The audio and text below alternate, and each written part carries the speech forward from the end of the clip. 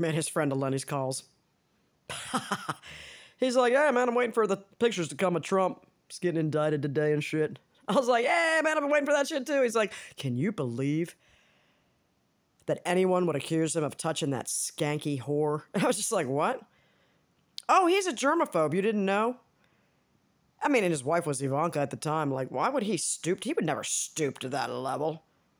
Nothing happened. Even the woman said, nothing sexual happened between us. And then, you know, wait, the guy was a germaphobe. He was very health conscious. Lenny and I were trying not to burst out laughing. I'm thinking, do you remember? Do you remember him setting out the McDonald's bags? Do you remember Operation Warp Speed? Do you remember this? And he's, oh, it's a germaphobe. It's a germaphobe. He is? He never cheated on any of his wives. Wives. He never did that. He wouldn't do that. I'm like, wow, dude. What kind of drugs are you on? If you